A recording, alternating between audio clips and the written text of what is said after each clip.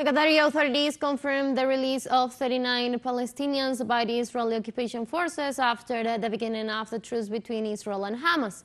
The Qatari Foreign Ministry informed that the first hostage exchange was carried out as agreed, noting that Palestinian movements released 13 Israeli hostages, 10 Thai and a Philippine.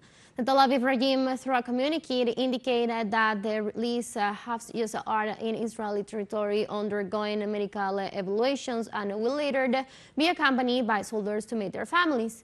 Meanwhile, Palestine reported the arrival of buses which releases Palestinian prisoners in the city of Beitunia in the West Bank.